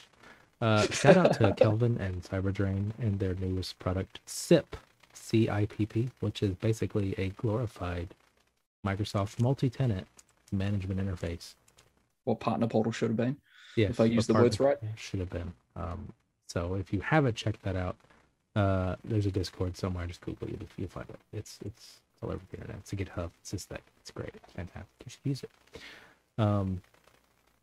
So shout out to him, Kelvin, Gavin Stone, a ton of other people who I'm not mentioning Discord is closed for me, so I'm not going to open it and look at all the people and read their names off, although I would. But a ton of people who contributed to it. It's a great platform. It's what vendors should do for their new applications for the upcoming massive changes to everyone going to Intune and whatnot. Yeah, it's I definitely can agree with that. I mean, Data there's buying SIP confirmed. no. No, I'm just kidding. I'm kidding. I It's a like joke. my job. I'm not getting shot anytime this week. Thank you very much. That is a joke. It's unconfirmed. Not a single thing. I the way it's set up, you wouldn't be able to do anything with it, even if you did buy it. No, I think it's a good example of you have an immediate problem that needs to be solved right now. Mhm. Like you can't wait. This is causing so much significant It's set up pain. to solve my problem, not set up to solve everyone's problem. Yes. Which I think, from a business perspective, you need to solve everyone's problem. From an open source perspective, which it is, it's solve my problem. It's also always going to be a question of investment too. Like I do like how Kelvin's been very pragmatic about what can go off and solve, particularly with like core contributors versus irregulars contributing towards the repo. It's definitely, I think it's solved like that initial goal, and it's done it very well. Hats off to the UI aspect as well. But I think it's also Kelvin spent days learning HTML and CSS, so I'm sorry. Yeah, that's HTML, CSS is one area I can't touch. That's too man. CSS confuses me. Like, I understand it, I know what it's doing, but like writing SAS and SCSS to get it to compile like that, I don't know why, but it's just like, this doesn't make any sense to my brain. It's a dark art. It is 100% a dark. UI in general is a dark art, and there's very few people who are good at it. Yeah, this is why there's like dedicated positions just for dealing with front end UI, and their entire life is CSS and maybe some React. Exactly. I can definitely understand that part. I'm not going to mention a certain computer UI screen who I constantly bring up anytime UI and UX comes up, for a specific product that I may or may not use. It takes time. Like even it's been years. Been years, and they still haven't changed it to be a modicum of understanding. Okay, moving on from the computer UI screen that I've mentioned. Maybe it'll get fixed one day. Like, it'll be like 2087, and I'm like, all right, we're deprecating the app. And I'm like, just one change for me, please. I'm retired now. It doesn't matter. Just change it. That'll be the day. I will that'll be the single pane of glass. That is one of the that's the future, though. Single pane of glass. Been hearing single pane of glass for 20 years. It is, but no one's done it correctly. I think single pane of context is the most accurate way to describe it. I mean, even as I look at Microsoft with 5 different portals at the same time too, like when I log into my Exchange in say Security Center, or go into compliance, or I go into even the regular admin, I'm in the context of solving that set of problems, that specific configuration. Like I think we've all translated single pane of glass to single pane of context. Because it's being able to access and do what I need to do from a single vantage point. And it doesn't mean I have to open up separate applications and log in 7 different times and 2FA 4 different times because the second time didn't work. I mean, you could argue the PowerShell is a single pane of glass if you really want to go that far. Look, I'm not going back to PowerShell. I'm already canceled for that. I don't need to re-cancel myself. There's an app that I utilized, and I couldn't log in one day. It just wouldn't let me log in. Like, I've logged in previously, saved creds, super secure, everything, the legit way. It failed. It errored out. It unable to log in. It was an error message. Very bottom. Couldn't even see it, which bad UX design. But so I opened a ticket, and I was like, hey, what? It's just spinning, and nothing is happening. It's just sitting there spinning like it's doing stuff, and then like 5 minutes, it kills it. There's no information telling me it's asking me for 2FA. None. If I open the app, it says, hey, do you want a 2FA? I'm like, yeah, I do. No information is telling me I need to look at my app. There's no second prompt that says enter your MFA code. And it's perhaps the most infuriating thing ever because there's nothing I'm doing wrong. Everything is correct, but I don't have the information to process the next step. And it's actively refusing to give me the information. That can be a frustrating experience. It is, because I had to open a ticket when I didn't need to. You could have just said, hey, check 2FA. And just a little pop-up. I mean, you're spinning. You obviously know what's happening. Just JavaScript. It's a callback. It's Ajax. Come on now. This is Web 2.0 stuff. Isn't the browser now a single pane of glass? I'm going to assume that was intentional. I would agree it's intentional. And yes, it is. As my 7 different individual windows of my browser, not counting tabs, because I don't have all night, will attest. And I'm okay with that. Like if my single website can get me to 10 different websites that allow me to do the same thing, cool. I frame it all up. If you put me in an iframe inside of an iframe inside of an iframe, whatever helps me get my job done quicker, faster, and more efficient, I'm all for it. And if you break something, allow me to troubleshoot effectively. And iframe will let me do that. Just FYI. So it's, if it is a single context viewport, then I'm fine with it. And I think that's where the market is headed. Finally, true single points of, because you're right, the Microsoft portal will take you to any other portal you want to go to. Yeah, but at least I think, well, as much as the browser still reigns king, I think we'll see more Macs and MSPs than we'll see Chromebooks at this particular rate, to be frankly honest. I refuse to use a Mac. Well, I don't know. I don't know if you saw Stack Counter does some interesting statistics every once in a while. And I think about partway through the pandemic kickoff, I guess, Mac OS, or at least Mac market share, was now 17.25% global. That's a pretty large percentage comparing to where they've been. Yeah, sort of gradually growing over like a 15%. Like, don't get me wrong, like you chat to most other MSPs and they might say, hey, unless we're a completely 100% Mac shop, Macs maybe represent 2 or 3% of their fleet. But that many Macs being present, yeah, you're going to have to learn how to manage a Mac eventually. Stop it. I present you with more problems. Yeah, because they don't interface with any of the tool sets that business use. It complicates that a lot. Like, you can't AD a Mac. I mean, you can, but like, really? And just manage it with Intune. Management. Oh God. Management of a Mac in general is just difficult. You have to be a part of the Microsoft business or Apple business setup, or hire an MDM tool. And that's great for like a security perspective. Like, what they're doing is cool. I like what they're doing to an extent, but the business world utilizes, in its current format, Microsoft tool sets, and it's going to, by not interfacing with that, I think they're killing a lot of their younger market. But eventually, no one's going to use Microsoft Service Mesh in enterprise anyway. So, see, that's going to be an interesting point, because when you look at messaging that comes out of, say, Microsoft Intune or other sort of bits and places, the viewpoint has shifted, right?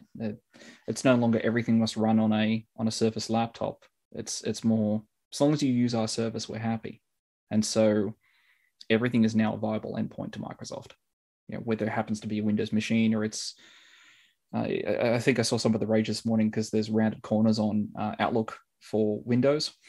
And I saw somebody make the comment, great, I'm going to have to go back to Outlook on Mac because it's got the UI that they prefer. For the record, I actually like Outlook on Mac. It actually handles pretty damn well.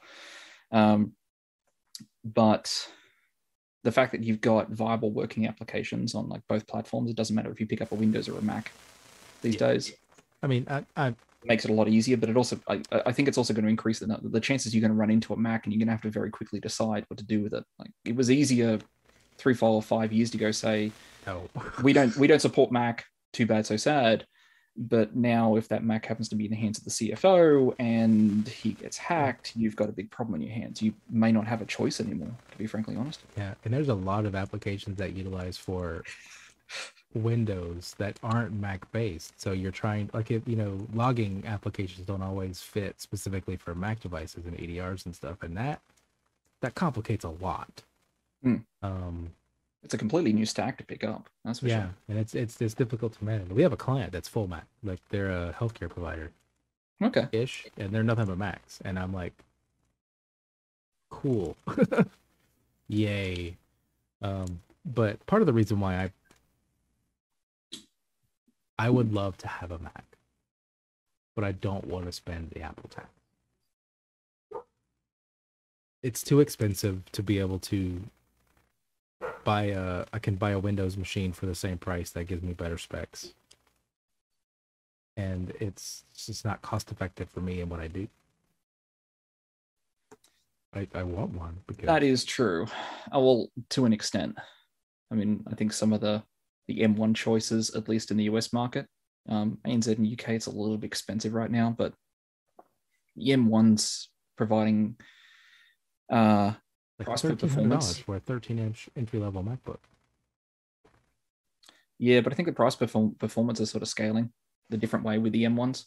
Like you're seeing this sort of interesting trend with like go look at the pricing and say Maybe in a few even years it'll be a good selling point, but it's difficult to to still pay that tax when there's no real effective benefit from just going to Apple because everything's all today, cloud yes, based. but 2, 3, 4 years time from now, I think it could be a vastly different story. I mean, I mean, that depends. We'll be using Final Cut Pro and the web version, and you have to have a Safari web browser to use it. I mean, like that's where we're heading, and at that point, you could use a Chromebook. I saw a Chromebook on the Best Buy's website. It was $1,000, yeah, I don't understand that. and I I don't was see how like, that value. I don't see how the I did concept that. of value with that escapes me. Yeah, I immediately did the dog thing of like, what? What? That doesn't make sense. It was $9.99, and it had an i7 and 16 gigs of RAM, and I was like, what's the point of a Chromebook? But I mean, if you think But about it, Chrome uses 16 gigs of RAM just opening, so it kind of makes sense that you'd need that beefy of a processor to do that. And when Unreal Engine releases Unreal Engine 7 and Chrome only, we might be. I mean, the one advantage is you don't have to think about it now. I mean, personally, it's always interesting, but as a business, the beauty of this is you don't have to think about or worry about x86 64 versus ARM 64 architectures for at least a few years. Like the industry will find the right entry point and sort that out. But there will come an inflection where I won't be surprised if desktop laptop fleets eventually start shifting across. Maybe Qualcomm will finally get their decent answer to an ARM 64 chip out there and align with Microsoft. And therefore, we won't have these SQ1, SQ2 problems that we do now where it's not what it should be. Surface Pro X should have been a good entry level machine with a good chip. Kind of missed the part, but I have a Surface. I like it. I mean, it's not like comparatively, I'm not buying another Surface to replace it. I'm buying a laptop because my needs have evolved from when I initially had that one. But it's a great little setup.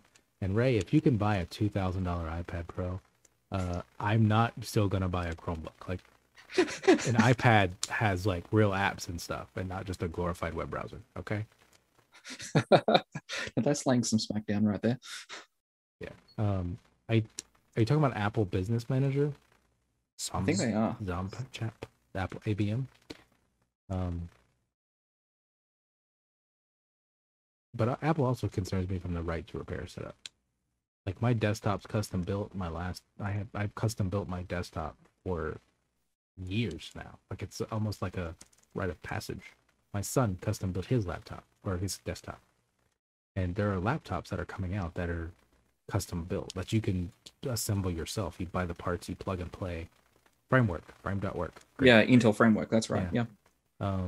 And stuff like that is going to be more common, I think. I think it's because it's coming to the point to where, because if I'm looking for a laptop, I don't need an i7. I'd like to get one if it's within my price range, but I don't need it. I'm mainly worried about RAM and graphical specs because the price for performance for the graphical requirements that I need to be met, it's cost effective to go make sure that I'm getting a specific card, right? How do you have all the fancy tech, Ray? It's out of my budget. Otherwise, I'd buy one too. Like $1,500 for the entry level. But there's only two really sections that you can do. Yeah, I need a 15-inch. I have a 13-inch for my Surface Pro, but it's too small, and I'm old. I just actually got the new iPad Pro, the large one, and they've done good. It's a good package.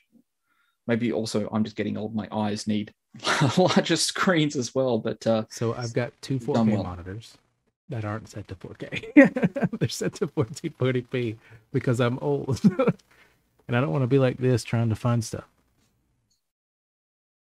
Business Essentials.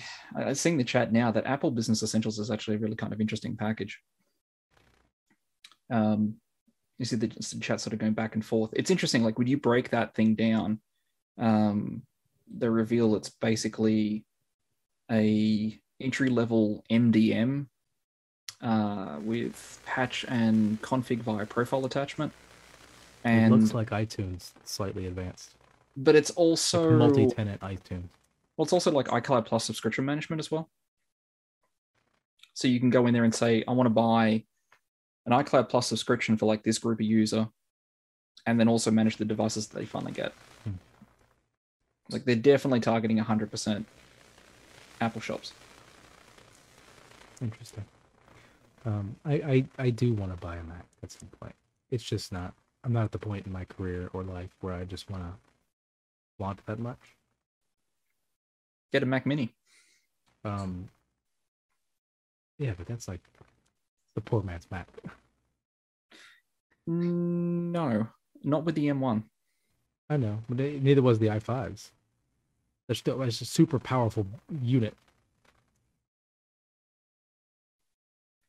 But I would like, because I'm unfamiliar. Like, I want to build a Hackintosh, but they killed that because of the M1 chip. That's not true. That's not dead yet. Well, it will be dead when they stop supporting Intel chips. And yeah, so you got about 2-3 years to still play. Yeah, it could be a year. It is Apple. I had a Hackintosh for like 3 years, so, and I definitely did enjoy it. But then I wanted an NVIDIA graphics card, so obviously that didn't work out so well. When Apple decided that they'd say bye-bye to NVIDIA. Yeah.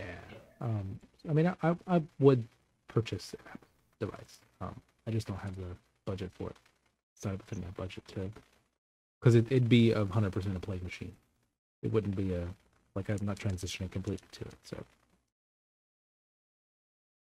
And I think it's important too. Like, even if it's just for like your own skilling up, or at least just learning how a couple of the basics work, because the chances are these days you're going to run into a Mac or an Apple device are incredibly high. Like, we're no longer in a world where you have religious wars over Apple versus Android or PC versus Mac. It's more. Oh, I think this is where it gets interesting too. Oh, I beg to differ. Have you not been on the internet? Well, I don't know. I keep encountering more people that they don't care what the OS is. They don't care about the tech as much as, like, can I do my thing? Fantastic. That's their value. And which is a little bit sad, because, like, I grew up too, like, building my own machines and the joy of going through and customizing a rig, but it's a nice to have. It's no longer become like that's the way you should build a quality machine anymore. And so, yeah, it's getting more to plenty of Kool-Aid drinking Apple users. Fantastic, Gavin. And he's not wrong, but that's on both sides too. There are some Microsoft fanboys who are full Microsoft. I won't name any names. All day, every day. So it goes back and forth. Like, I would use it until it becomes a requirement, I probably won't use an Apple device unless I just happen to find a good deal on one, I guess. Um, but that'd be my only thing. That makes sense. That makes sense. Is there any actual real questions instead of us just talking for the last 30 minutes? Making our own questions just in conversation. That's how we got the chat talking about Apple. Just we start talking about Apple and buying stuff, and then the chat wakes up and they're like, "Yeah, give me everything." But it actually kind of blows my mind that you can now actually rent Apple virtual machines on AWS now out of EC2. I'm waiting for the time that Azure also contemplates adding that to their catalog. Interesting. I wonder how that's going to work with the M1. Because I think part of Apple's thing is specifically so they can get out of everyone else's ecosystem and they can just be the Apple ecosystem. And by providing support for those VDIs, that means Hackintosh could live forever. Or until Apple makes Apple Cloud. Excuse me. Well, they can't call it iCloud because that exists. What would they call it? I mean, the current business offering is iCloud Plus. So that's that. If you wanted to get into Apple's data center, you'd subscribe to iCloud Plus. Yes. Okay, then. Like that's the interesting part of the Business Essentials package. Actually, is that it's iCloud Plus is the storage plus the MDM tool on top. It's just horrible. It's like a certain vendor who doesn't do well with naming. iCloud Plus. Yeah, just keep the naming straightforward. Is the future small boutique MSPs? No. I think the future is. I think that's actually reality now. Is there's more room than ever for boutique MSPs because they don't require millions of dollars of investment to deliver services and product based on things. Like it becomes very easy for me to turn around and get a recommendation algorithm off the shelf from AWS or deliver a VDI through Node.io. So I think that being able to turn a service around in a very quick, short period of time has made it easy for boutique. But a lot of the heavy touch work still needs to exist. I think the space has simply just expanded a little bit more because it's now easy to. The basics are no longer hard to do. Yeah, I don't think 20 years of experience and funding just to get a virtual machine up and running now. You can now go focus on the next big problem to solve. Yeah, they'll exist. They'll exist as long as the MSP space is around because of the way managed services are kind of just there. By the way we formed, it's just one guy managing someone's network, and then it's another network, and then it's another network, and that's just how managed services kind of starts up. And it's not a until you get bought out or you quit and decide not to do it anymore. You know, they'll exist, but they'll still it'll be, if anything, it'll be more consolidated. There's a lot of huge M&A going around because it's easier for me to buy you out than it is for me to grow my business. But I think I think that's just another exercise of another cycle. Like same in the tech industry where you have large scale vendors, massive consolidation, then followed by massive expansion of new companies. Like storage just went through a cycle. DevOps and software firms are sort of going through their part. Obviously, IT management tools are also having some interesting cycles as well. Yes, MSP is going through a lot, but I think also representative too is look at the average age of an MSP owner in the North America market. You're at that age now where it's like, hey, I've built a really good business. I've been spending 20, 30 years. Should I be thinking about, I want to get to the next stage. Does that mean I need to merge? Do I need to acquire? Do I decide I actually want to go back to more of a lifestyle style business, or other life changes that might potentially be in play? I think kind of impact and simply just turn it into more cyclical nature. I if anything, I actually think if I look forward to what potentially could be over the say next 5, 10, 15, 20 years, I actually think there'll be more boutique MSPs, but I think there'll be all this consolidation will happen, and we'll end up with more MSPs at that point, though. They'll be glorified consultants. I mean, boutique business can be consultancy in a big way because it's easier. You're able to be more nimble with services. Yeah, but I don't necessarily think that it'll be a managed service provider. It'll just be a guy who does Power Apps, Power Automate.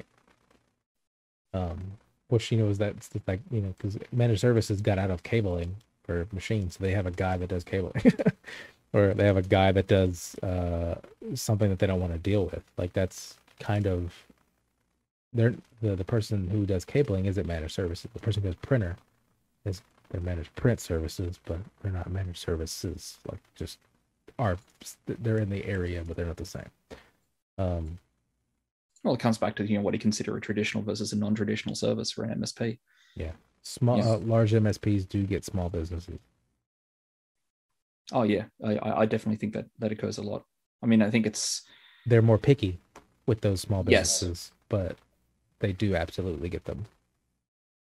I think it's one of the biggest powers you have as a business, just to be able to decide. That sort of inflection point when you look at like your occasional favorite posts of like, I'm young enough and I'm also pre-revenue, I think is the new term, where you'll accept any business so you can grow your MSP as fast as you can. But when you're in a state where you're profitable, you're stable, you're consistent, you can then decide, Are you a good fit? yeah, is this what I want to be? And yeah, so it's not unsurprising you will. I think MSPs or any size can say that they want small business. I think it's more of a question: is it the right fit, as you put it? Is this Yeah, the right kind of style we want? Or they'll turn around and say, hey, we're not going to do everything, but we'll do this one specific thing for you. Maybe it's a VoIP service. Maybe it's we'll yeah. resell your licenses, or maybe it's well, you got to buy these 3 or 4 packages and that's it. But yeah, they can be more choosy. Yes. It depends on several things, but yeah, they absolutely get them. I mean, I would consider us a large MSP, and we will absolutely take on small businesses. Where again, it goes back to, yeah, we'll take that on, or you're not really a good fit for us, but we appreciate you reaching out. And that is a maturity level that everyone should strive to. That said, too, just because large MSP might go and chase a small business, just in case there's something popping in your mind, but you're not saying it. The zombie chap here. Like, I don't think that means that there's not room to still compete. I think if anything else, like smaller businesses prefer, they either prefer a more personal touch or, like you say, specialization. They may want that. A larger MSP, it's going to be more expensive to consider how to not just bring a service that looks after a vertical, but they've got to maintain that, which means staff, training, resources, funding, equipment.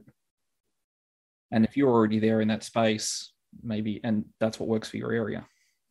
Like if you look at, say, something like Atlanta's got some very interesting fintech, financial processing firms down there. There's a lot of very specific things. Like if you're an MSP in that area, knowing that space, knowing PCI DSS v3, knowing a whole bunch of other things is like you need that to enter that market at a minimum. So I think the specialization is simply just what does your area need more than anything else. Vertical specialization is dependent on how your business is set up. Um, to be able to effectively manage how it should be managed, I think you should be in a team-based system to where a team manages that vertical. They'd be much more efficient at managing it than your entire company managing all the verticals. But it also depends on how specialized you are. If you're nothing but dental offices, then having a team is your entire team, right? But if you have dental offices and you have healthcare and you have car dealerships and you have municipalities and education, that becomes much more difficult to manage from a user perspective. Like, because your municipalities are going to have different requirements than your education will, and they'll both be different than your healthcare. And it can be difficult to make sure that security is properly done on both of those, compliance is done on all of those. So it becomes much more difficult to manage the entire process over than just having to worry about one vertical. Yeah. So a small MSP is just a team from a large MSP. It definitely can be, and in some cases. I mean, maybe as a small MSP, you're a generalist or you're a specialist in like one area, but generalist across the rest. But in other cases, like, but I look to say there is actually a specific MSP I know down in Atlanta that they have like one team, and all that team does is just backup and disaster recovery. That's their specialty. Like there's a team of 3, 4, and they deal with understanding how to deploy feeds and speeds and everything else. And then there's another team that just does DevOps, and there's another team that just does security, another team that just does sysadmin. So yeah, you could say that's literally it. Is they've just broken the work up into streams that align with. More importantly, I think for some of those, is they align with how they sell their services. Like a backup team's not just selling backup; it's probably selling backup, DR as a service. They're probably selling archive. They're probably selling compliance as a service, and a variety of other things. But they're incremental add-ons to the core skill that team offers.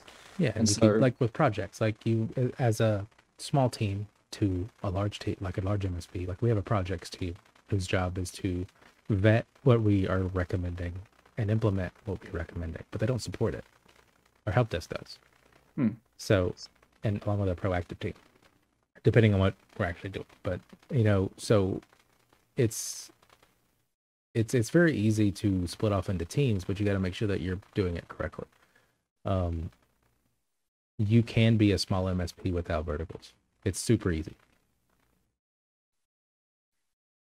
Oh, I like the line in the sand right there. I don't think you can be a small MSP without vertical specialization and heavy-handed standardization. Too much to cover.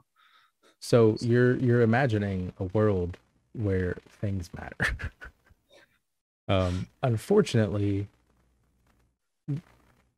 you as an MSP don't always get the option, especially the smaller you are, to say no. Because at the end of the day, it's not your money you're spending, it's the client's money. And you can go in and be like, all right, you're getting SentinelOne, you're getting Intune, you're getting the business premium licensing for your entire client base, you're getting X, Y, and Z, and you're doing this. And they'll just look at you and go, okay, thank you. And then you'll never speak to them again. You could be a large MSP with an even larger client, and they still dictate the terms to you. Yeah, this is a problem that's shared across the spectrum. Yeah, it's not a size issue at that point. It's not your money or your business decision. You have to present it in a way that makes it feel like you're doing your best to educate your client and that these are the right things to do. But at the end of the day, they'll be like, all right, well, I want it SentinelOne, but I don't want to do Intune. It's kind of interesting though. Like, let's just pick on backup for a second. One MSP I know that's sizable enough that they can pull this off. They've made a very strategic decision to align with 2 backup vendors, because they'll have some clients that come through and say, we're picky, we're choosy, we don't like this vendor for whatever reason. And so they've got 2 different stacks of offerings across. They can do that. Of course, to sort of achieve that level means that you've got to understand both those technologies and both those vendors and both those stacks down to an nth degree. So, I mean, you can get interesting with your standardization, but there's always a cost somewhere. You just got to decide, is this enough to be sustainable to pull it off? It is all about risk management, visibility, and visibility. Maintain it. But it goes back to, it's not your money and it's not your business. And as much you can have the best relationship with a client, you can have they can ask you what to name their kids, that level of trust. But at the end of the day, you're messing with someone's financial future, and it's not, you have no vested interest in the business aside from collecting a paycheck at the end of the month. And if there's any inkling that that's not the way they're planning to drive their business direction internally, they're not going to go with it, even though it may be best for them and it may be what they need to do. They're in charge, and they get to make their own business decisions. You can advise all you want to, but especially as a smaller MSP, you don't get to dictate terms. You're much less likely to be able to dictate terms, even in your vertical. Now you can you can become a consultant. I mean, you don't have an actual vested interest. You want them to succeed, but if they close business tomorrow, that's sad for you. But you still have other clients, I'd assume. Yeah, there's always choices to be made somewhere. Yeah, I mean, there's a goal to make them as successful as they can possibly be. But you can only, like, even from an employee perspective, even if you go to your boss and be like, look, we should do this, this, and this, and they're like, all right, that sounds good, but never do any of it. Like, you have a vested interest because you work there daily. That's how you get your money. But at the end of the day, you don't get to call the shots unless you're the CEO. And this is kind of a bad example. Yeah, I think with the line in the sand though is like I can see the point Gavin's making with like if they go cheap, yes, but I think that's a little bit different from like the standardization you choose. Like you choose a standardization not because like you believe in the tech or you think it's going to solve the problem in the right way, but um, you know it's stable and reliable and it fits within your definition of what a well-running delivered service should be. Because again, at the end of the day, you are a managed service provider. Your service isn't just the kit; it's everything required to operate it and secure it and maintain it. So yeah, when it comes to like a cost problem, that thing comes back to You're, sometimes you may need to say no on that. regardless of what marketing says, you are not a partner with your vendors. You are a customer. I understand you may want to be a partner, and that sounds better than being a customer. But at the end of the day, you pay them a fee for them to deliver a service. We're not their partners, even though their marketing yells. Actions speak louder than words. That too. Partner is just a fancier way of saying customer. It's a marketing way of saying customer. To a point, language is more powerful than I think people give it credit.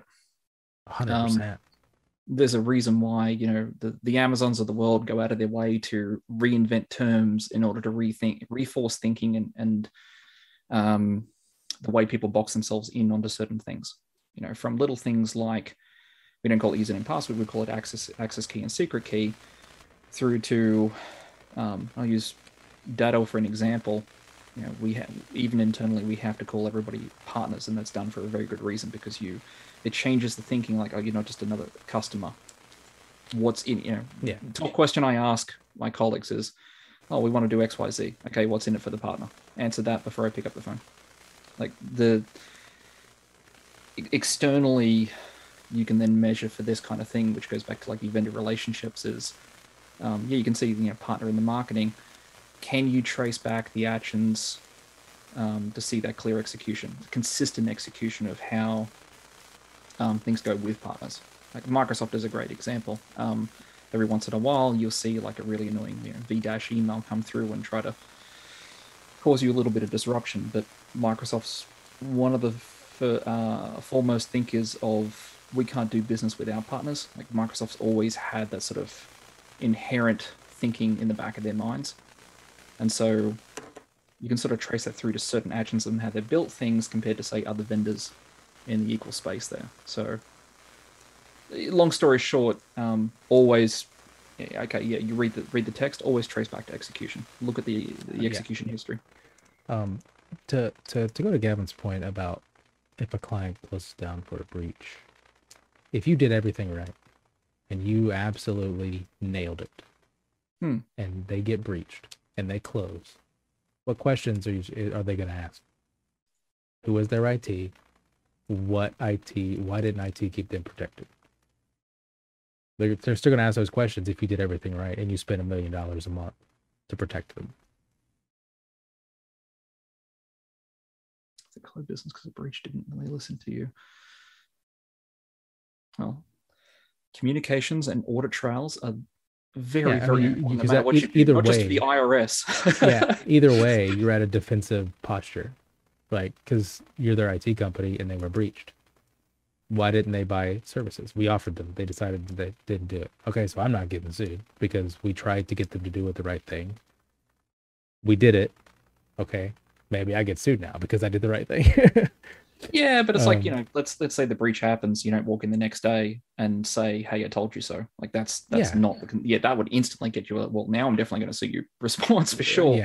Yeah, I mean, either it's a defensive approach. You're at a defensive posture if your client gets breached, regardless of what you did and how you did it, because you're going to defend your reputation. You're going to defend your Yeah, it's always IT's You, fault. Either you your did everything action, right and it's IT's fault, or you didn't do everything right and it's IT's fault. it's your actions still matter. I think the actions and Yes. the language and more importantly the language used matters. Like But if a breach happens and a client, let's say a client closes down for business, someone's getting sued for depending on what that breach is. And if mm, you're not listed in that suit, that will always explain better your reputation than anything else with.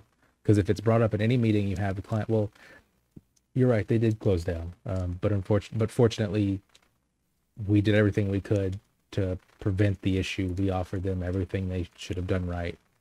Um, they went out of business due to their own personal neglect, and you can always try to explain it away, but you'll always have that reputation. It's a nightmare scenario for anyone getting breached, because you're at you're always at a loss. You're always starting from behind, regardless if you did everything right or didn't. I think it's more people are more willing to understand and show empathy and forgive, um, especially within the first 24 hours of a major incident, whether it be like physical, logical, or otherwise.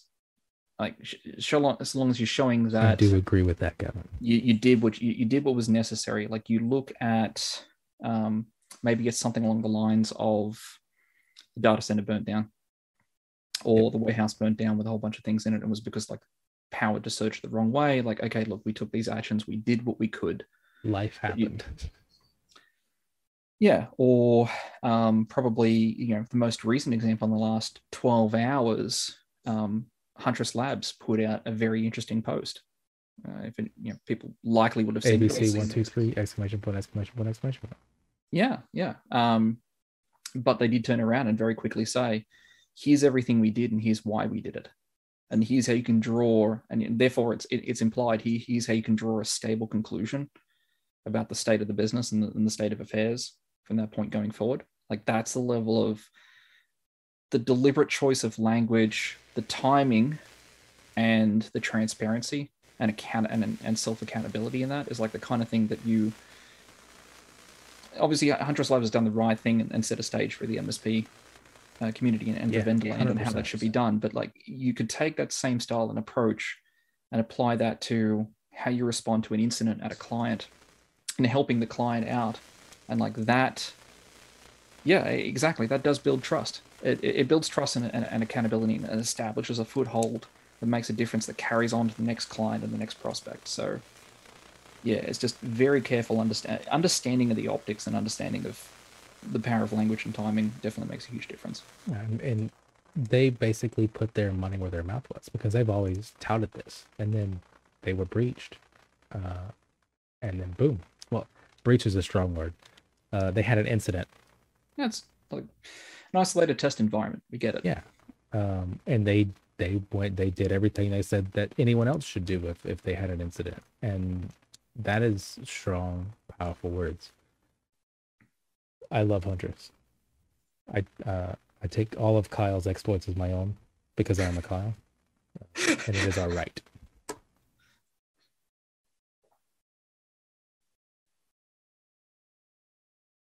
Not bad, not bad. I think you just muted yourself.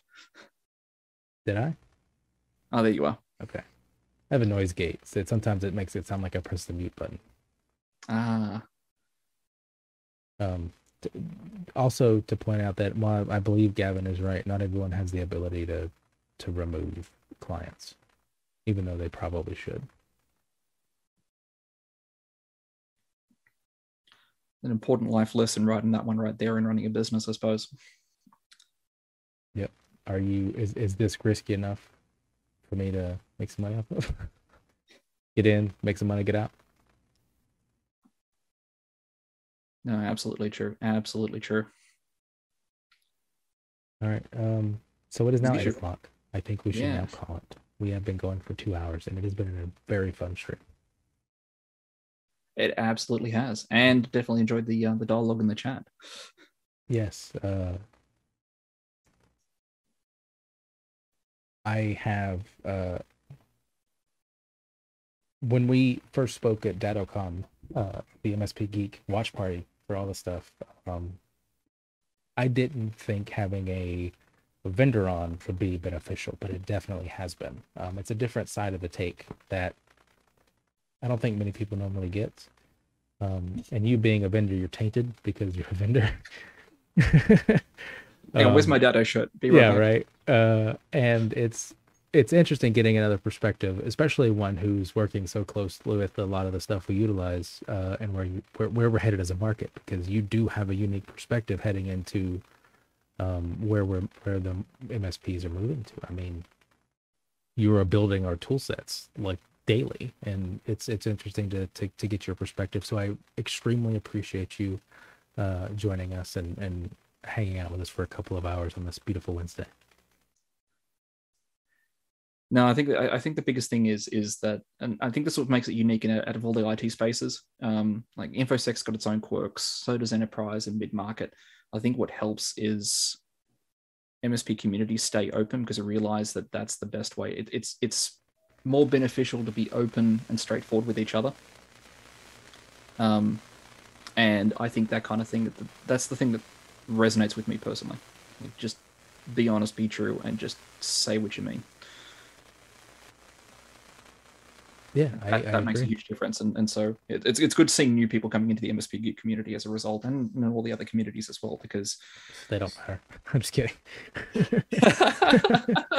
No, it's great. I mean, we have I've had a lot of dialogue with a lot of different communities and people who run different communities, and it's always fun to get different perspectives because we're all IT people and we're all a lot introverted, and unless we're drunk at a conference or something, and being able to have conversations to change your perspective is super beneficial because everything's different, right? And it's exactly. important to properly manage yourself and to pull yourself out of your silo. Absolutely true. Absolutely true. I think that probably puts us in a good place to close off for tonight. Yep. I'm gonna hit the end stream button. It's probably not gonna properly work, but I'll fix it so the music comes back on. So thanks again everybody, and I hope you have a great night. Take it easy, everybody.